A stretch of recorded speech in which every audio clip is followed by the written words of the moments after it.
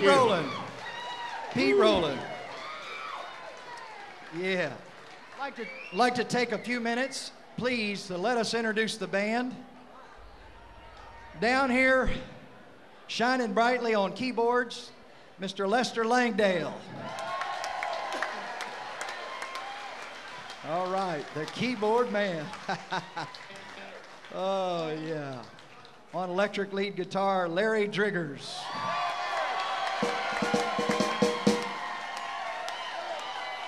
Thank you. Thank you very much. He thinks he's Elvis. LSD, that's what they tell me. Pete, have you got the... Yeah. Yeah. This next person we want to introduce is down here on the end with the shiny... We're kind of like the same. We don't have... Is my hair messed up? Yeah, it's a little bit messed up. Both of them are, I think. This is Frank Crumpler from Houston, Texas. Think about, he flies all the way in for our rehearsals. Of course, he lived in Jacksonville when we were playing. And he wrote all the horn parts. He's the man. Yeah. And this man right here on the other trumpet, we've got a little surprise for, but I want you to know that we would have never, ever played again if it wasn't for Jimmy Moore, our trumpet player.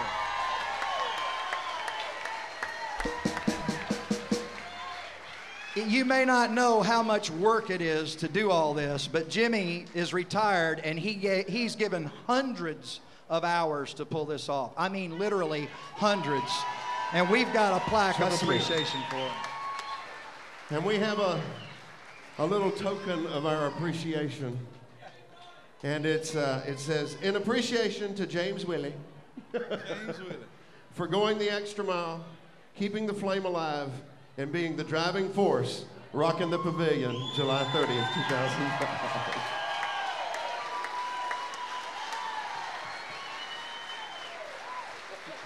No tears, no tears.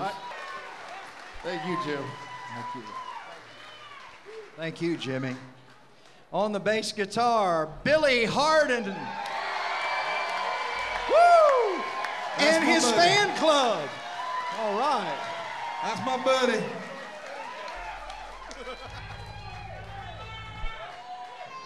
On the drums, one of the best drummers that's ever lived, Mr. Ted Vaughn.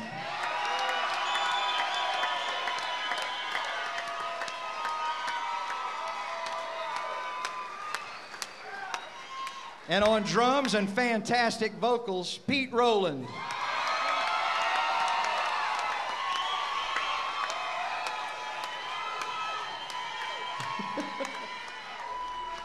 And probably one of the greatest Christian men I have ever known in my life. Amen. Mo Samuels. And he sings too. And he ain't a bad singer either, you know? Woo! You want to listen? No, let's do one more than the other people. Okay. Did they forget you?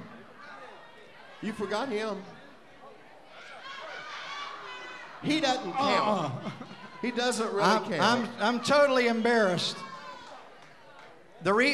Mel Fannin, the saxophone player, was not wait a minute, let me tell you the story. He was not an original member of Mouse and the Boys. All the rest of us, believe it or not, we're still alive, aren't we?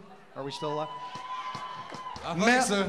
Mel and I have been friends. It may have ended tonight, but Mel and I have been friends for about 45 years. We played in competing bands together when we were teenagers.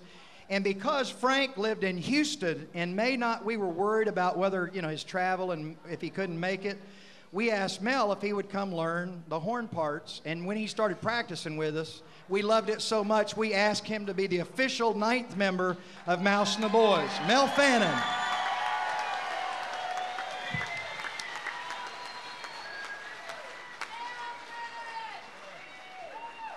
Now you ready for some more music?